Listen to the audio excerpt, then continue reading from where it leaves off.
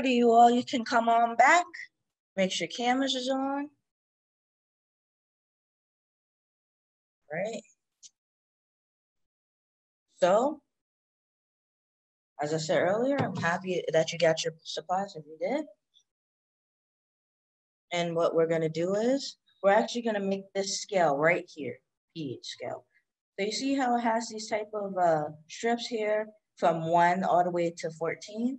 So what you're gonna do is, if you grab some construction paper, like this, you can grab more than one sheet if you want to layer it up. What you're gonna do is, you're gonna take the paper and you're gonna do a hot dog fold right down the middle. Nice hot dog fold, like this. And what you're gonna do, you're gonna grab the scissors. And if you don't feel comfortable with scissors, please grab an adult, it's okay. And you're gonna make a nice strip on the side, like that. And if you have more than one sheet underneath, please be aware that it's gonna make more than one strip. You see, since I have two, I come up with 2 strips, like this. Just make sure that all your strips together is 14. And you see that little line in the middle? We're gonna cut that in half, like so. And you're gonna keep doing this until you have 14 strips, little strips like these, all together, like this. All 14 strips. Now what we're gonna do, we're gonna put our materials to the side and grab our markers or crayons or coloring pencils. And you can pick one of each color or whatever colors you might want. And then we're gonna grab these strips, each strip, and we're gonna color them a different color. Just like the scale that I have right here. All right. All right, so Miss Taylor over here is gonna do red. I'm gonna do red orange. And Miss Eve is going to do blue, and we're gonna color these strips. Just like so.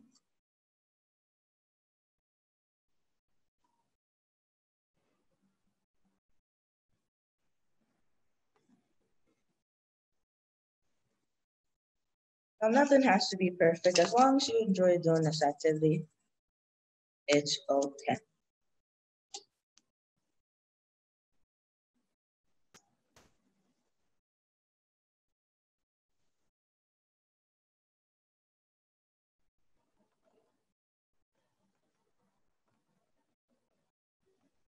A nice color. And if you feel like you're gonna mess up any table or any hard surfaces you're on or saw, make sure you put a paper on it. So the markings that are coming off the pencil can go onto the paper just like that.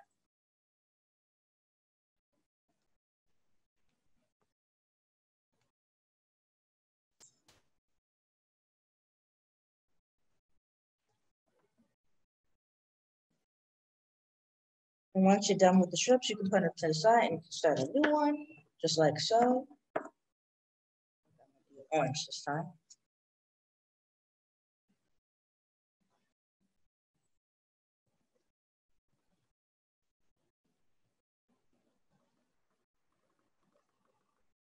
And feel free, if you want to mix colors, go ahead.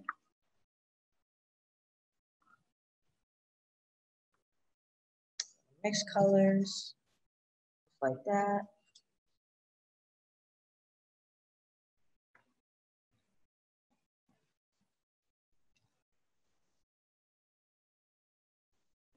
Yellow.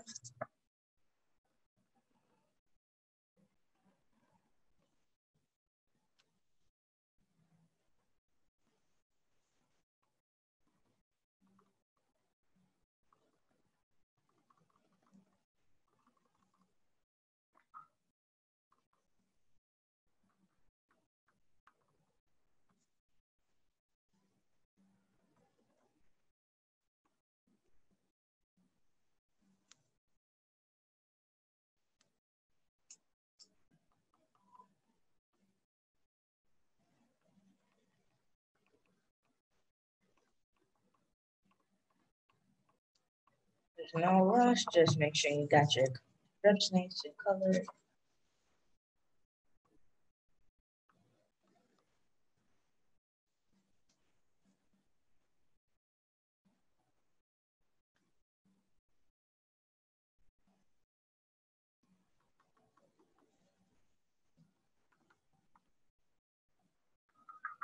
Nice layer green.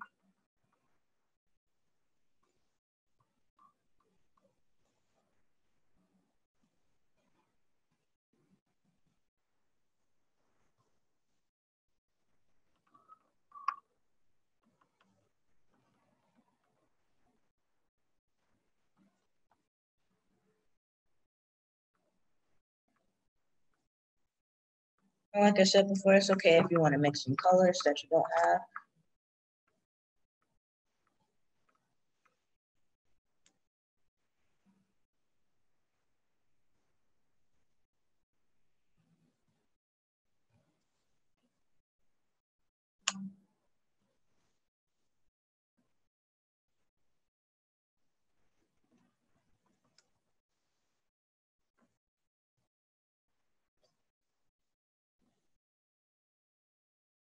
Some blue and some purple as a mixture.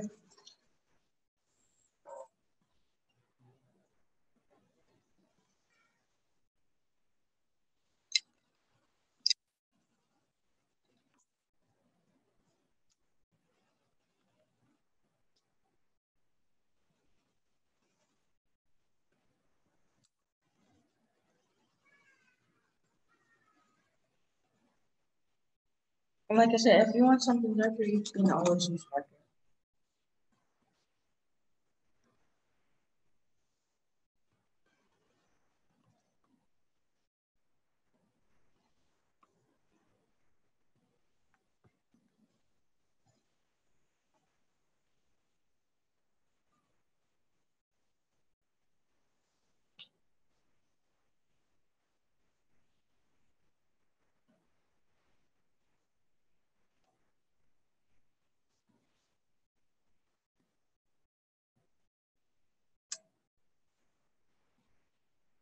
There we go.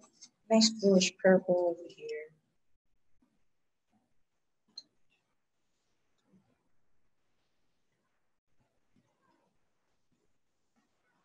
And if you want, you can range them out.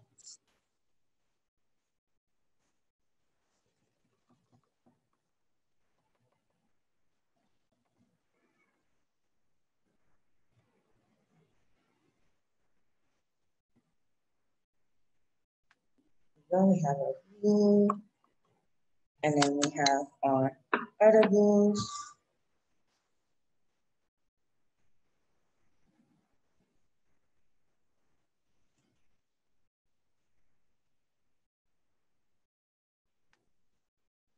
And purple. And lastly but not least, our purple. So it should look kind of like this. Or however colors you have.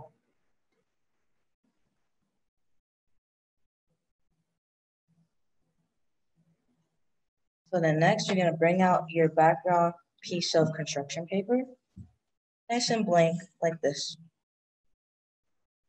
And if so, if you haven't done it already, you can poke 2 holes at the top. Make sure you be very careful. 2 holes at the top of the corners like this for your string for later.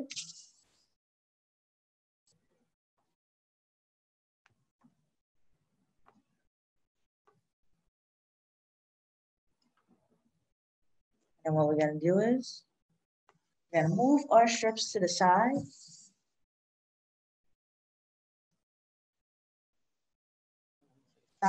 So we can have room. And then what we're gonna do is we're gonna place our paper nice and flat. And this time we're gonna grab our glue. We're gonna take each strip and we're gonna glue them onto the background. And if you already colored the background paper, or if it's already colored, that is perfectly fine.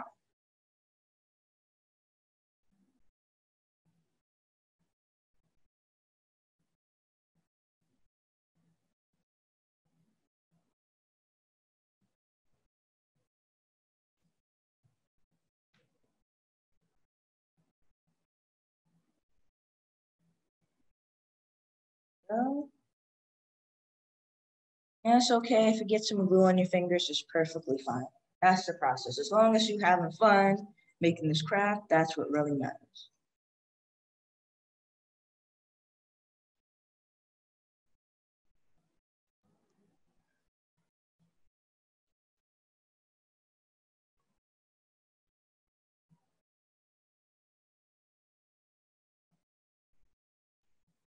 And it's okay if you're gonna move some to the side.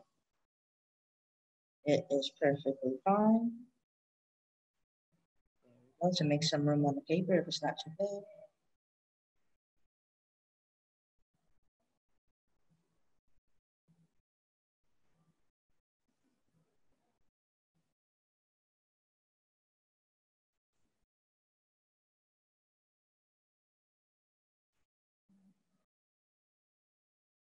There we go.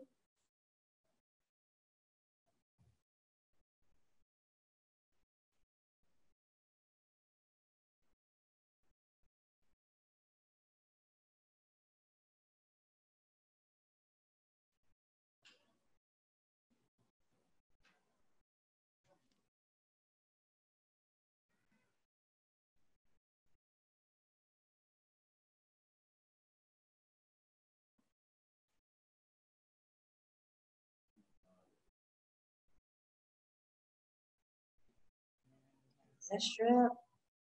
Now push them to the end to make sure it's nice.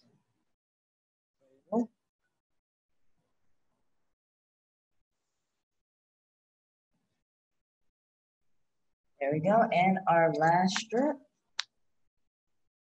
There we go. So now our next step is we're going to label the strips. And that's when you can use like a marker if you have it. Or if you have a crayon or at least a pencil or a pen, it is totally fine. And what you can do is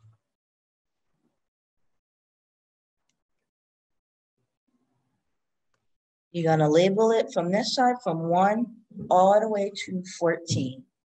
So underneath the strips.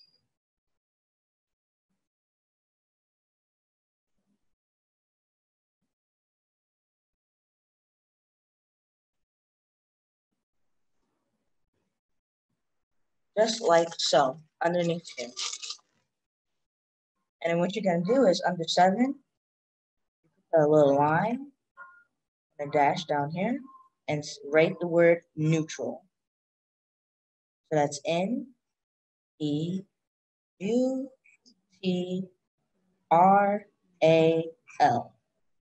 And then what you're gonna do is from 7 all the way to 14, you could draw a little arrow like that. And then underneath of it, you can write basic, which is B-A-S-I-C.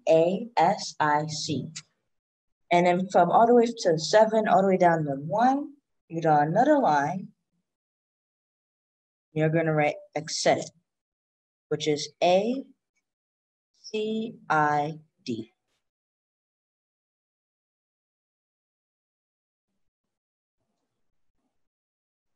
And once you have that, you can draw little lines up top, show what falls under those different categories. Little line up top.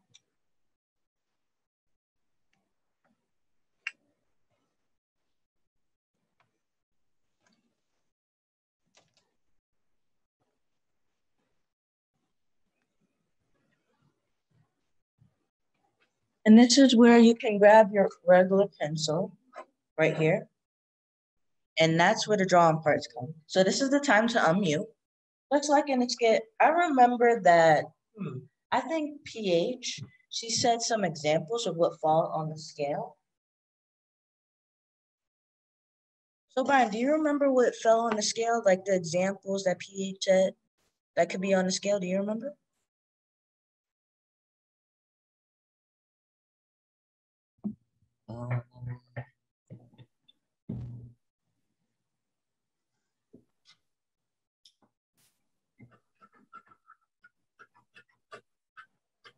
No, I don't remember. It's okay. She did say certain type of foods, household products. So like an A, You can definitely put an egg. And let's put that at number 8. You can draw like a little egg. Nice little egg, like an oval.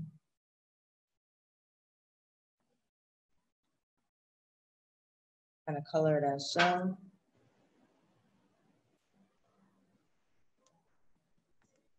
So that would be leaning towards the basic side. So that will be an egg. I think, Brian, do you remember what should be at 7? Or do you want to take a guess?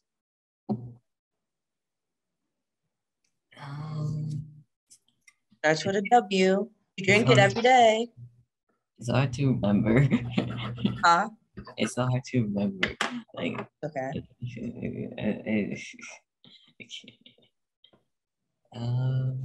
Starts with a W. It's clear. You wash with it. You clean the dishes with it. Water. Yep. Water. Bingo. Water should be at 7. Because it's neutral. So you can draw a little glass. Top. Draw a little water in it.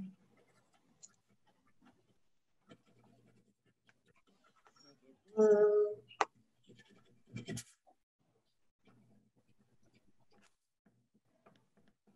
And in this way, I think let's jump all the way at number 1. Now, number 1, we didn't really go over it, but it's actually number 1, which is the most acidic thing that's possible that is in the world is, well, one of the things in the world is actually stomach acid. It's at number 1.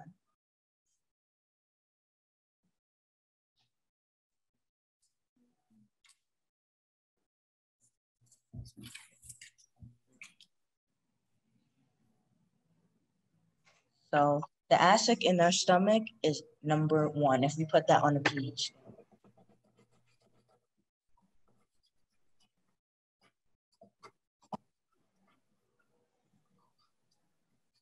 Kind of makes sense that stomach acid is number 1 because, it helps digest our food. And it's very, very dangerous if our stomachs were outside and had a leak.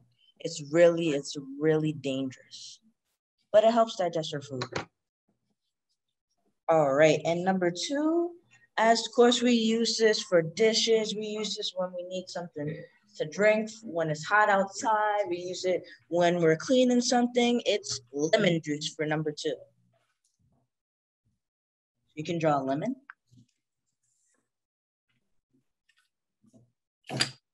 Or like a little lemon head.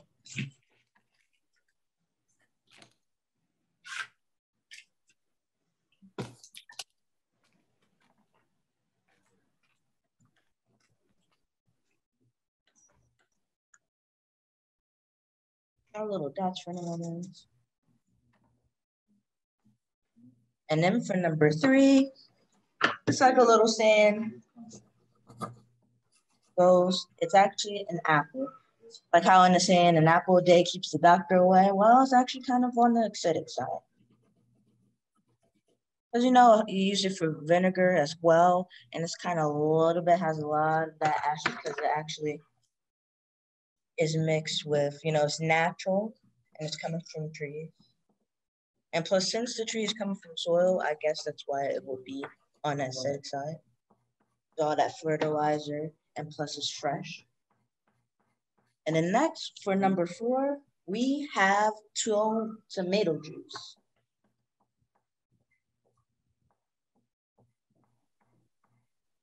Nice little tomato, a little stem.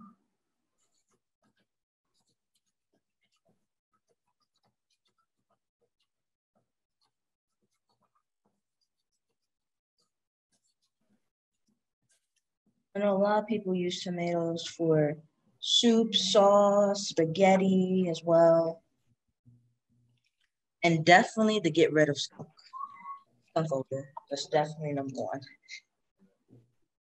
And coming up at number 5, I know a lot of adults drink this and some kids drink this. That's actually black coffee. To help people wake up in the day. Close to a neutral. So that would be at number 5. So you can draw a cup, like so. little cup, like a mug.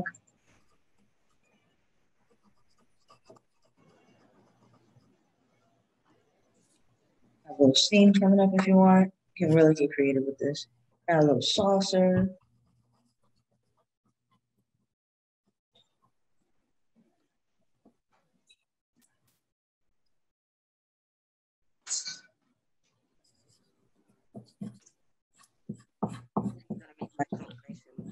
Or purple.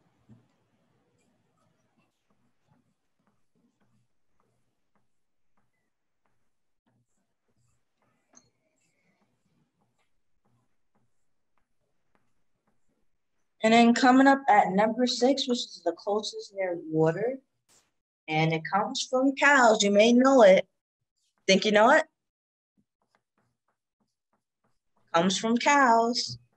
Use it in your cereal. Think you know, Brian? Comes from cow, and you see it a lot in your cereal.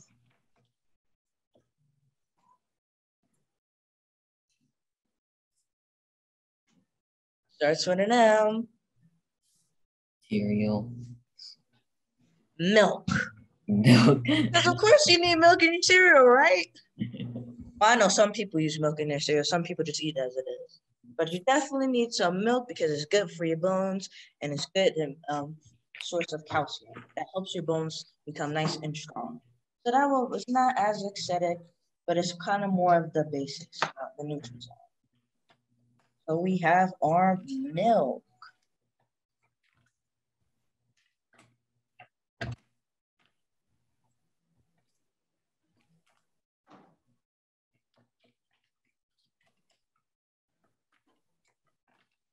And then next we're gonna jump over to number 9.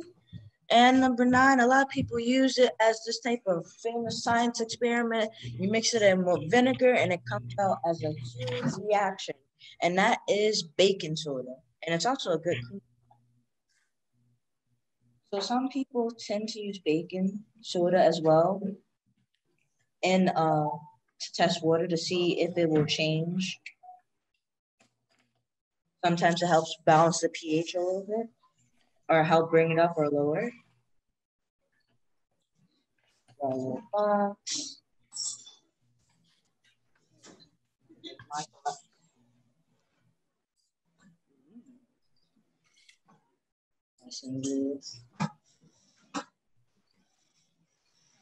Yeah.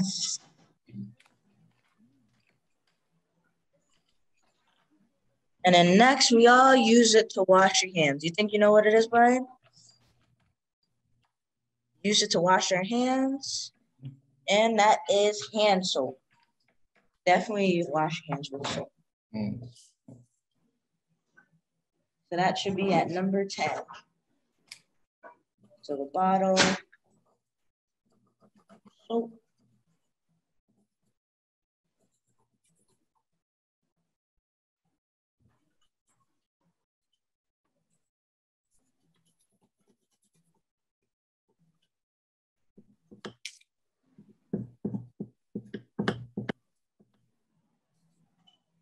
So the bottle of hand soap here.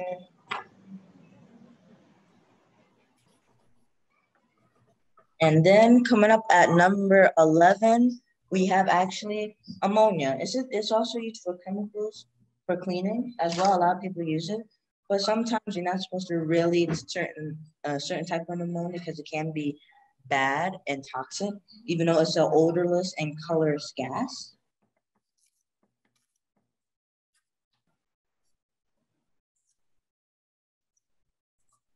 Put a bottle here. Put that at number 11. We're gonna make this red.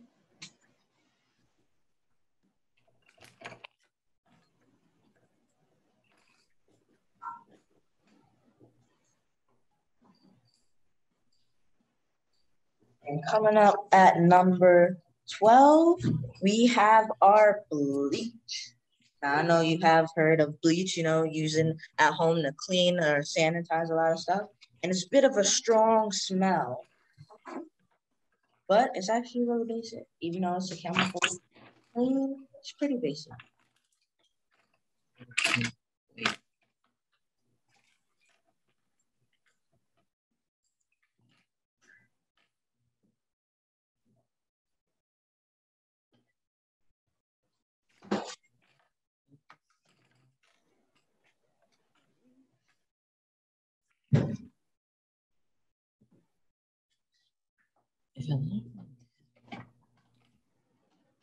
And then coming up at number 13 and 14, which is both, it's just concentrated solution of alcohol.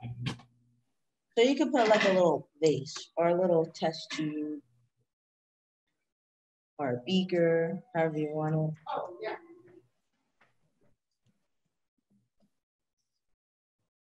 You can draw little bubbles coming out of it if you want to.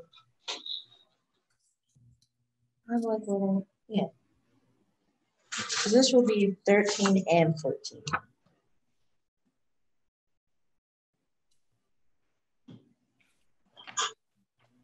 And then once you have every last one of these drawn and labeled, you can grab your marker. And up top, you can put the pH scale. T-H-E, lowercase p, capital H, scale, S-C-A-L-E.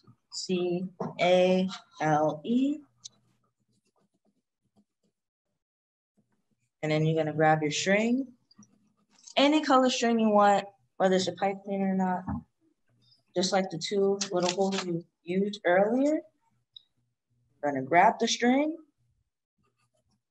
If you need help with this, you can carefully use a pencil to poke the string in. Just make sure you don't poke yourself, just like so. Gonna tie one end. Make sure it's nice and tight.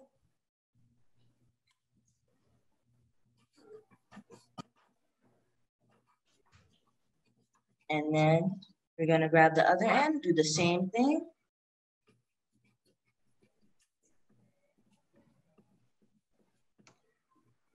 And do the exact same thing.